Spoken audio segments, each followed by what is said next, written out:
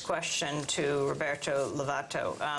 The whole overall policy of immigration right now, and especially here in California and then going down to the border. Well, you have a radical transformation of the political and demographic topography of the United States happening right now. It's concentrated in the Southwest, and it's because of the growth of Latino and other populations, but especially the Latino population. And you're seeing it in the streets. It's altering our political system, and you're seeing it in our electoral process.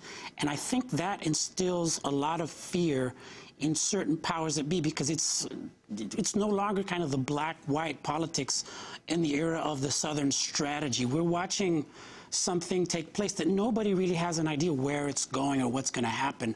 We do know, for example, as reported in the LA Times, that immigrant voters are going to radically transform not just the southwestern United States, but the entire United States in the coming years. And this is inevitable unless there's some sort of massive tragedy, which I hope not, and I would fight with every bone in my body, but as would others. So we have to look at, it's just an issue of control. The border is not a fact. The border is an idea. Okay, the border is violated every day by the primary criminals that are, in fact, transnational corporations that cause migration in the first place. And so it's no coincidence that we're focusing on, for example, the undocumented worker and not on the employer that hires them in the debate.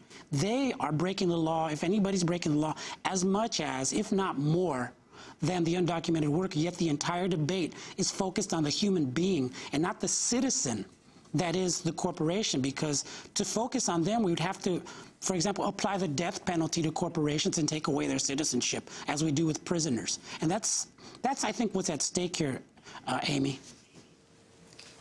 Let me go to Christopher Shearer, staff attorney for the Center for Human Rights and Constitutional Law. What about the responsibility of the employer versus the workers? Well, I mean, there's no question that employers are under an obligation to comply with all the rules and regulations with regard to who they hire and hiring legal, or at least checking the status of the people that they hire. But in this situation, all those things have been done. And if the employer in this situation may be subject to fraud, a victim in this situation, and it doesn't change the fact that ICE is coming into these factories without color of warrant, without exigent circumstance that could justify the types of detentions that are taking place, and holding citizens and permanent residents against their will. And what about the companies, Roberto Lovato, that benefit, that are profiting off of the increased militarization, particularly along the border? Well, we're watching the birth of what some people like Deepa Fernandez and others are calling the military-industrial migration complex. A set of interests, economic, political, that are profiting politically and economically from this new, what I would call a war on immigrants. If, say, the drones at the border, or the National Guard at the border, or the fact that the ICE, the Immigration Agency, is in fact the most militarized arm of the federal government besides the Pentagon. A lot of people don't know this, and so if you look at that, those are indicators of a war, of an enemy. And so we know from Iraq that the government acts not just out of what it says it's going to do, but for other reasons. So why not apply that logic to what's happening with immigration? Because I think immigration is about controlling immigrant workers, putting fear in them, and I think it's about electoral machinations that we're seeing, especially by the Republicans, and also a lot of Democrats. But it's also about the crisis of legitimacy in the state itself. I think there's a crisis afoot, and when there's a crisis, you want to bring in as many people with guns within. And so there's a lot of companies that are benefiting, like Blackwater, like, does this sound familiar? Halliburton is building immigrant prisons. All these electronic surveillance companies are getting multi-billion-dollar contracts, in the case of Boeing, to surveil, jail, and harass immigrants. And so, this whole anti-immigrant moment is extremely profitable for the stock portfolios of a lot of companies. Roberto Lovato, can you talk about the Three Amigos Summit that took place in New Orleans, or as it came to be known, President Bush meeting with the heads of state of Canada and Mexico? Yeah, there was this is the most recent in a series of meetings that have taken place between the heads of state of Canada, Mexico, and the United States. And it's interesting to look at what their agenda is. It's primarily about free trade and security. Okay, and that's not a coincidence. It's not that they just put this together. It's the fact that in order to implement the free trade policies in Mexico that drive migration, that destroy workers' rights and the environment, and that cause, you know, crisis after crisis, and now to do that in the United States and in Canada, you're not just going to need to implement new laws. You're going to have to back up yourself up with military force, as you see in the case of the discussions that were had about Plan Mexico. Plan Mexico is essentially a plan to militarize, or what I would call Colombianize Mexico. I was in Michoacan last year, and it's one of the most militarized parts of Mexico, with a country with no history of a modern history of a militarized society like the rest of Latin America.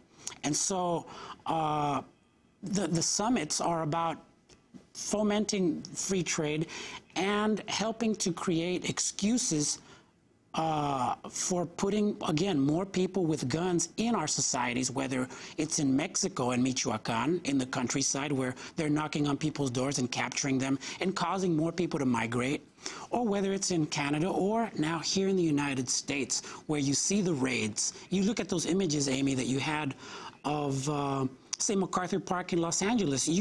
If you took away the LAPD names on those, that would look just like Gaza. If you look at the weaponry, the way they're dressed, etc. So these are visual, clear indicators of the fact that immigration is not just about immigrants. It's as much about those of us that are citizens, and instilling fear and normalizing the idea that it's okay to have people with guns and uniforms in times of crisis and meltdown like we have now. Well, I want to thank you for joining us, Roberto Lovato, speaking to us from New York.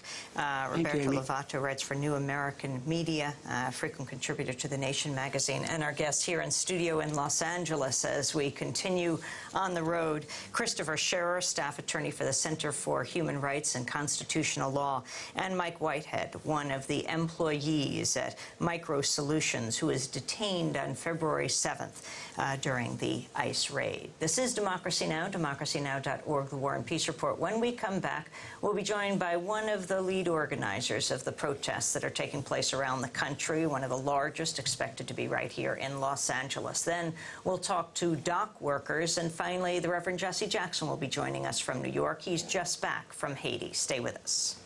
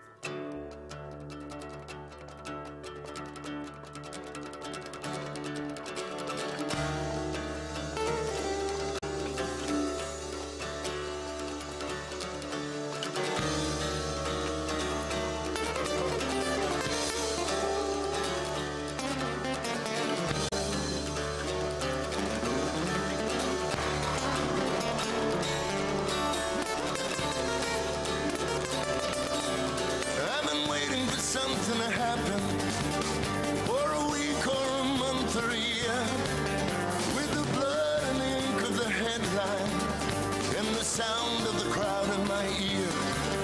You might ask what it takes to remember when you think that you've heard it before, how governments lie to their people and how nations are driven to war. There are shadows on the faces of the men who fan the flame.